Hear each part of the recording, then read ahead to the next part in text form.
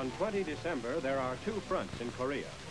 Main concern at this time is the Hungnam beachhead, where evacuation has been in progress since 12 December. On the western front, UN forces have withdrawn to a general line near the 38th parallel. The enemy continues to mass strength here. 105,000 troops and 100,000 refugees are evacuated from the Hungnam beachhead to the Pusan-Pohang area to the south, plus vast quantities of supplies and equipment. The Navy and Air Force lay down a curtain of steel until the last man is removed. In the west, there is a gradual strengthening of the battle line. As General Matthew B. Ridgway becomes the new commander in the field, the Chinese are preparing for an all-out attack on Seoul. It comes on New Year's Day. The Allies abandoned Seoul on 4 January. With the entire UN line pulling back, the Chinese suffer 10-to-1 casualties, but continue to push south with overwhelming odds. The Navy evacuates thousands at Incheon. On 9 January, the railroad center of Wonju falls. By this time, UN forces have withdrawn 60 miles south of the parallel. Here, a relatively stable situation is set up, although no definite line is drawn. From the 9th to the 20th of January, there are few gains by either side. The city of Wonju exchanges hands several times in bitter local engagements. Air action continues to harass Red concentrations. Both sides have paused to mass strength for the crucial battles impending.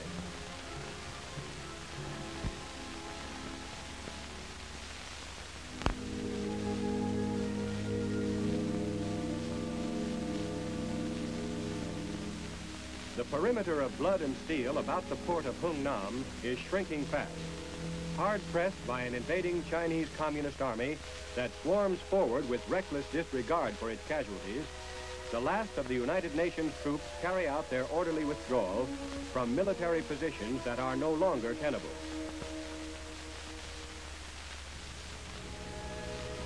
The delaying actions, which have exacted such a high toll of the pursuers, are finally drawing to a close. Most of these men who have stuck it out until the last hours before boarding the waiting ship are elements of the 3rd Division.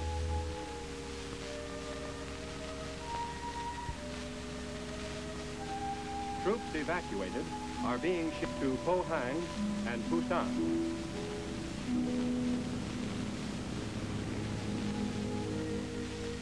A nitrate factory smokestack is blown up by an engineer demolition team to prevent its use as a landmark by the Reds to pinpoint vital targets in the beach area.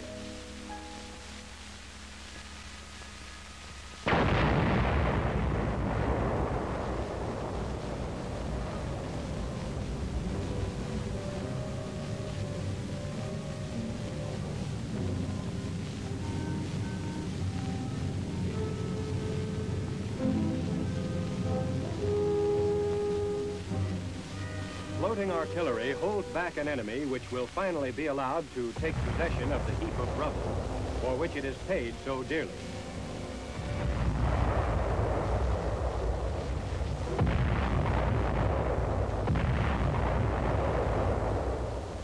Tons of demolition charges are lowered under the piers and pilings that line the harbor front. It will be a long time before the occupying enemy troops will be able to put these harbor facilities to any good use. Around the warehouses on the docks, engineers lay out a hose that is filled with TNT.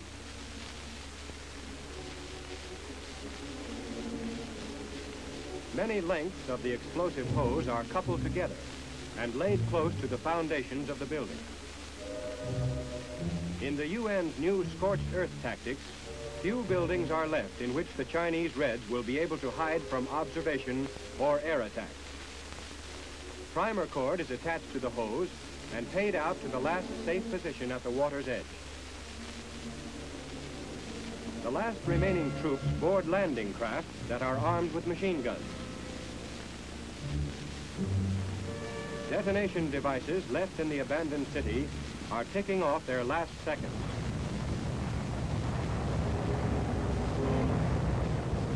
An ammunition dump goes up, thundering and crackling as it illuminates the sky with a spectacular display of fireworks.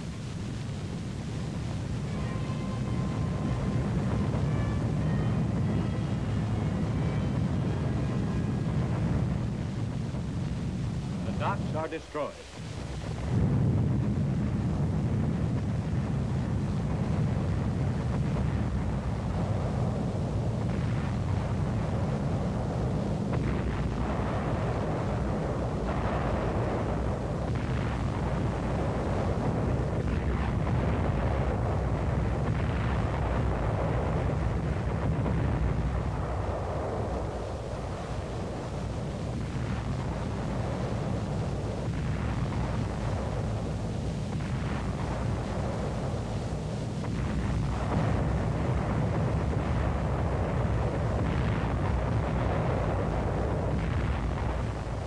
The remains of Hungnam are left to the enemy.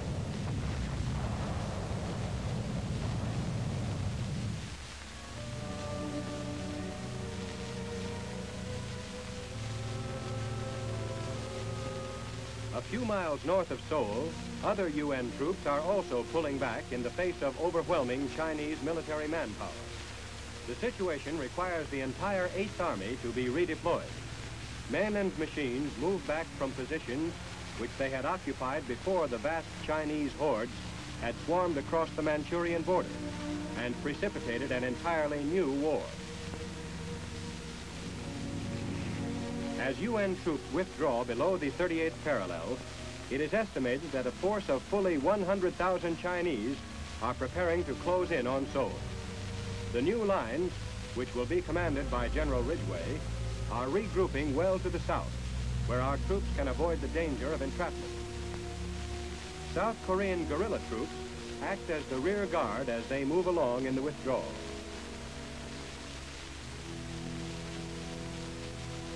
The once proud capital city of Seoul is soon to be occupied by the enemy. Its last remaining inhabitants are frightened, discouraged, and depressed during a Christmas season in which the words, "Peace on earth, goodwill toward men," become a mockery. The Far East Air Force Combat Cargo Command takes on a mission of mercy. At Kimpo Airfield near Incheon, a precious cargo is assembled for evacuation from battle-torn Korea. Nearly 1,000 Korean orphans and waifs of war are taken aboard C-54s for transfer to an island refuge off the South Korean coast. Aged 6 months to 11 years, these helpless victims of war were to have been settled at a model child welfare center in Seoul under the direction of Lieutenant Colonel R.L. Blaisdell, 5th Air Force chaplain. But with the fall of Seoul now imminent, they are hurried off by air to a sanctuary far from the scene of any future hostilities. With the help of Red Cross, YMCA, and mission officials, the youngsters were gathered up from many points in the war-torn nation. The tiny passengers, many of whom are suffering from starvation, whooping cough, tuberculosis, and other serious illnesses, are cared for with special tenderness by the airmen and nurses. Last-minute evacuation by air is necessary because a Korean ship, which was to have removed the children from Incheon, failed to make its appearance.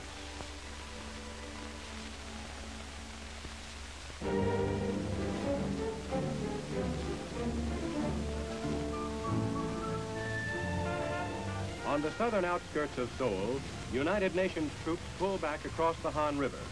The South Korean government has already moved to Busan. The carefully planned withdrawal from Seoul is orderly and without unnecessary haste, as British and American units fight delaying rearguard actions within the burning city to delay the oncoming Reds, who during the last few days have been attacking with fanatic disregard for their own high losses.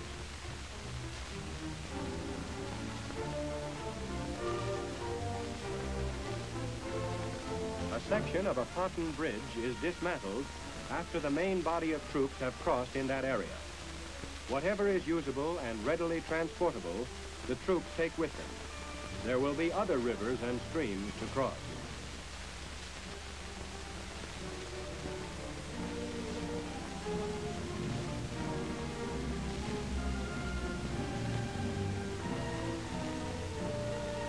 Demolition charges are prepared to blow up the portions of the bridge that are impractical to salvage. Explosives attached, the order is given to destroy the floating span.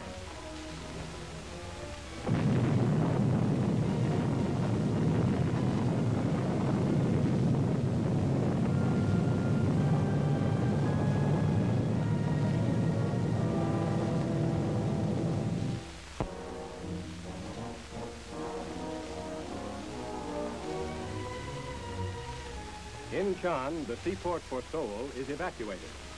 After the fall of the South Korean capital on 4 January, Incheon once again sees her beaches crowded with soldiers. It is a scene which is reminiscent of the United Nations landing here last September. But this time, the situation is more grim. Incheon has been isolated by the Chinese advance through the abandoned city of Seoul, and the communist reoccupation of Incheon is expected within a few hours.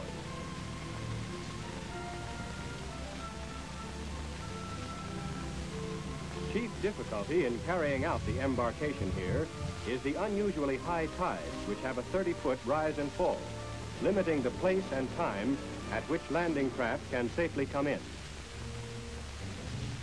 When UN troops, spearheaded by the 1st U.S. Marines, landed here on 15 September, the approaching end of the Korean War was hailed. But then the Chinese intervened to bring about what General MacArthur described as a totally new war. The final outcome of this new phase in Korea is still in doubt as UN soldiers retrace hard-won steps along the roads and sea lanes to Busan. Throughout the evacuation, the United States heavy cruiser Rochester stands by in case the Chinese should appear before they are expected. The evacuation is to be completed by midnight. As the landing craft pull away, the island of Wolmy stands in the background, patched with snow. When the Marines had made their landing last September, Wolmy Island was the beachhead for the first wave of assault boats. Now Wolmy is the last coastal landmark the troops see as they make their reluctant departure.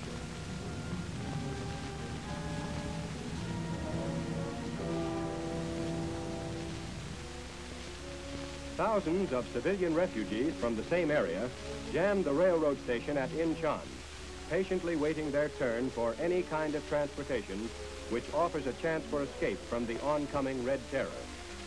The civilians from this section of Korea that has been in UN hands for a number of months appear better clothed and fed than the refugees evacuated from Hungnam in the east.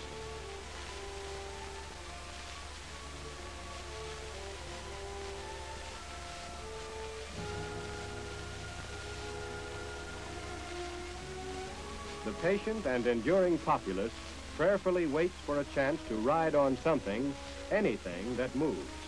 Compared to walking day and night over the icy ground, a freight car is luxury travel. The harbor area is equally crowded with fleeing civilians. These refugees are the families of the factory workers or the families of dock workers.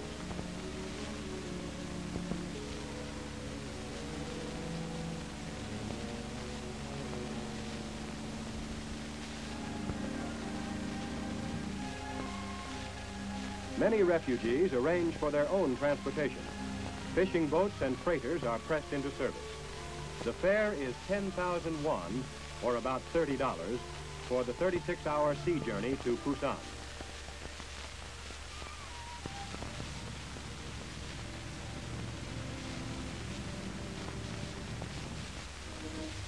Darkness comes.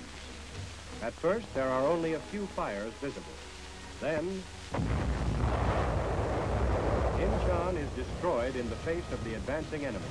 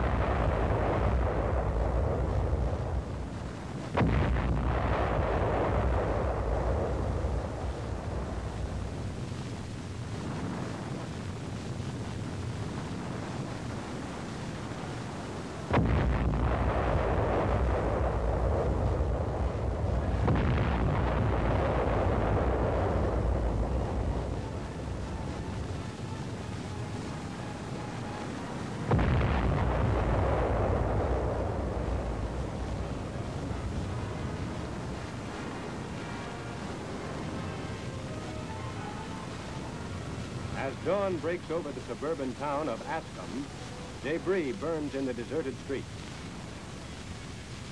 This is the site of a former arsenal.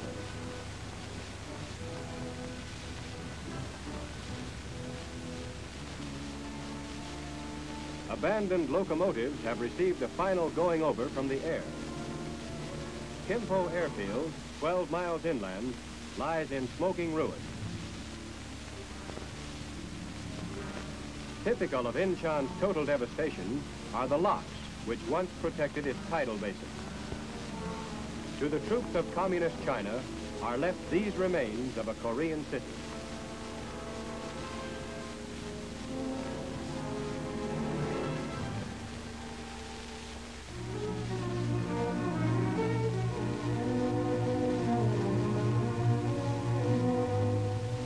The great trek southward goes on by land as well as by sea.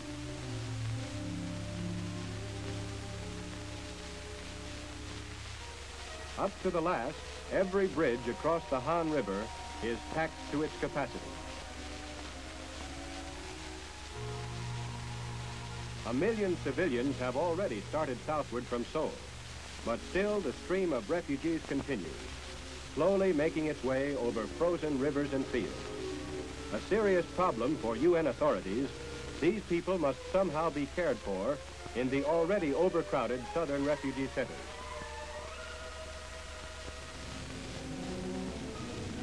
Farther south, near Suwon, British Commonwealth forces of the 29th British Brigade moved to new defense positions in the course of the general redeployment of all United Nations forces. Units of this brigade were among the last to leave the rubble that had once been Korea's capital. On its way back, the convoy passes the rusting skeleton of a Russian tank, one of those knocked out during last year's UN offensive. North of Suwon, U.S. forces, supported by tank units, prepare to dig in to fight further delaying actions in support of the redeployment. By holding the Chinese forces at bay from a series of selected defense positions, the 8th Army's withdrawal from above Seoul is successfully completed with extraordinary order and precision.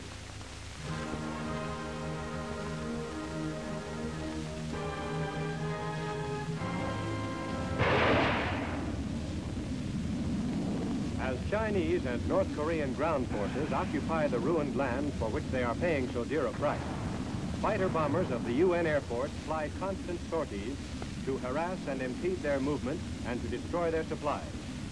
The merciless blasting is in line with our determined efforts to prevent the enemy from marshaling sufficient troops for a major push before the UN forces have time to consolidate their strength in their new positions.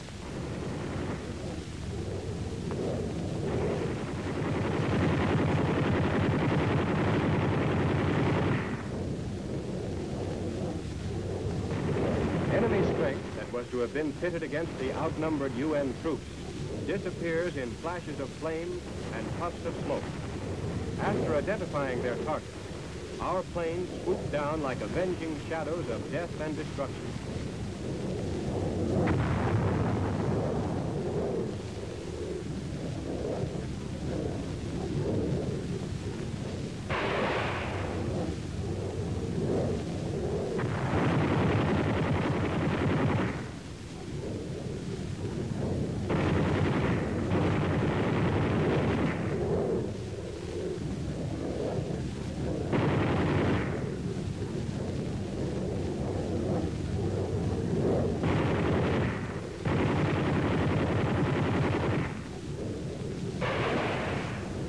Reports from North Korean prisoners indicate that the incessant air attacks are wreaking havoc with troop morale.